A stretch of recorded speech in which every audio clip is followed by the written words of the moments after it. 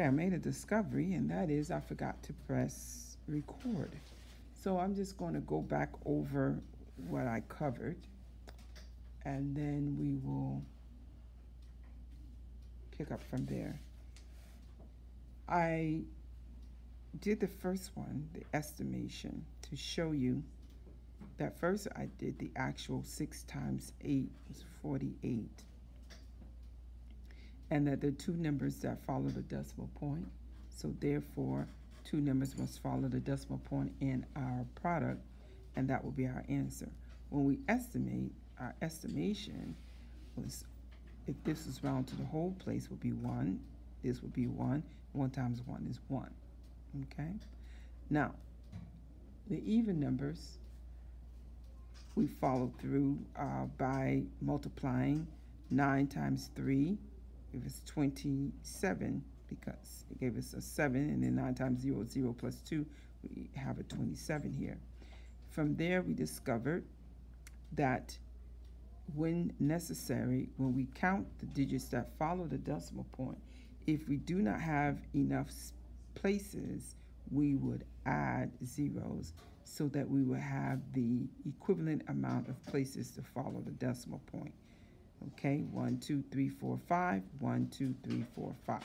Okay, on number 4, we have the value of A, the value of B, the value of C. So that A times B. A is 4.8. B is 15 thousandths. So we multiply 4.8 times 15 thousandths, and we discovered that 5 times 48 is 240. And we move over one place. 1 times 48 is 48. We add, and we have a value of 72. In this case, 720, rather, 10 thousandths. So we needed to add a 0 in order to have enough digits to follow the decimal point. So 1, 2, 3, 4. 1, 2, 3, 4, decimal point, 0 in the ones place. Here we discovered that once we multiplied 5 and 48 hundredths times A, once we got that answer, then we took that answer and subtracted 1 and 57 hundredths. And we recognized that we must line up our decimal point in order to numbers to be aligned so that we have the proper place value for subtracting when we are subtracting decimal points. All right, from there, we are asked to convert our fractions, our mixed numbers to decimals, and then multiply. Well, we know that we can take 17 divided by 25 to get our decimal, or because 25 times 4 is 100, then we can multiply the numerator and the denominator by 4, and therefore we know that this would be 68 hundredths, okay? And that would be our decimal for this particular value. And that's when I discovered that I was not recording, so I'm going to continue. Here we're going to do 5 divided by 16 to discover what this decimal value would be. So we have 5 divided by 16, decimal point here. And so we ask ourselves how many 16s are in 50. And so we do a guess, and we're going to guess 3. 3 times 16, 3 times 6 is going to give us an 8. 1, 3 times 1 is 3, plus 1 is 4. We subtract, and we're going to get a 10, get a 2, 0, bring it down. How many 16s are in 20? 1. 16 minus 20 would give us a 4. We're going to add a 0. How many 16s are in 40? Well, we know 3, it gives us 48, so we're going to go with a 2. 2 would give us a 32. We'll start at 40, 32. And we subtract, this is 10.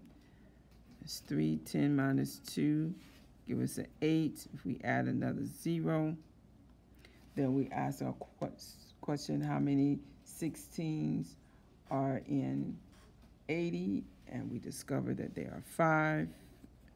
5 times 6 is 0. It's 3, and 5 times 1 is 5, plus 3 is 8. Our problem is over. So then this is times 3, 1, 2, 5. Okay? All right, so in this workspace over here, we're going to put those digits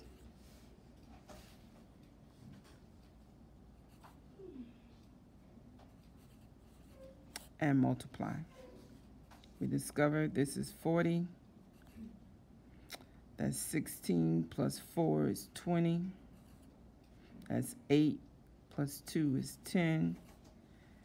That's 24 plus 1 is 25. And we move over.